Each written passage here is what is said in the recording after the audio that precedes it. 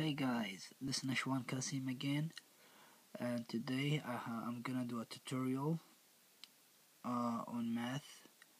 I have this problem from the pre-cal book. Is under section function notation, and the problem here said find the domain.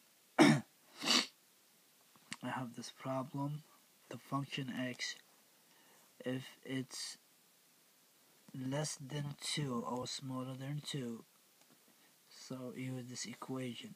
And if the number 2 and over all the way to number 20, so we use in this equation. So first, what the domain is. Okay, the domain is the x-axis. That's the x and that's a y. So this is a domain,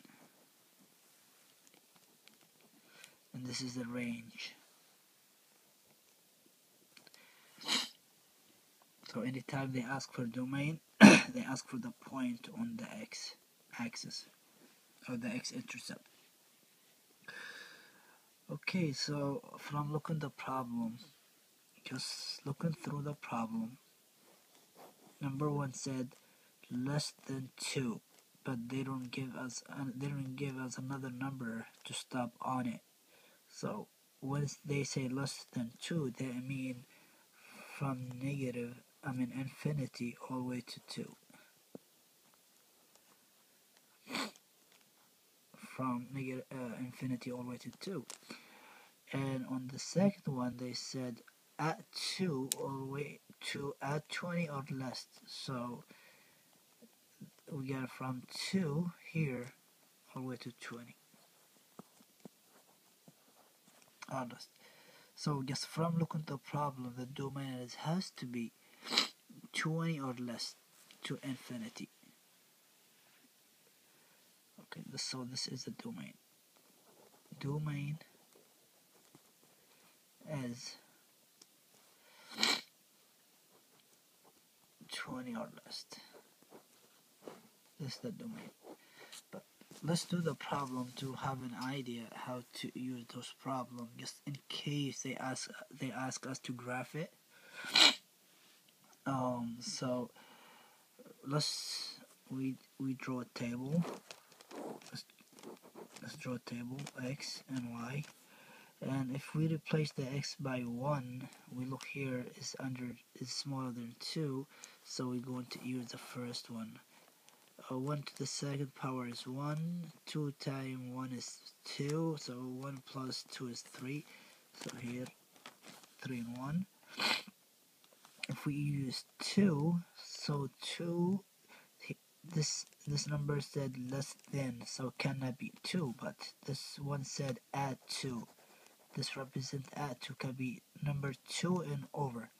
So 2, we're going to use the second equation, which is, let's say 2 times 3 is 6, 6 minus 5 is 1, and if you use 3 times x, 3 times 3 is 9, 3, 9, that's 4, and we're gonna use all the way to the 20, number 20 here, because they add 20, so if we use 20 times 3 is 60, 60 minus 5 is 55, and if we graph it now, let's guess what smaller number, let's say here is 5, 10, 15, and 20, and let's say here is 1, please, 5, whatever. Okay, just from looking to the table here, let's choose the last one. When it's 20, when the x is 20, the y value is going to be 55. Let's say here is 55. Let's say here is 20. So the point is right here. And then I guess if we point everything, we're gonna have, we're gonna see the slope and everything.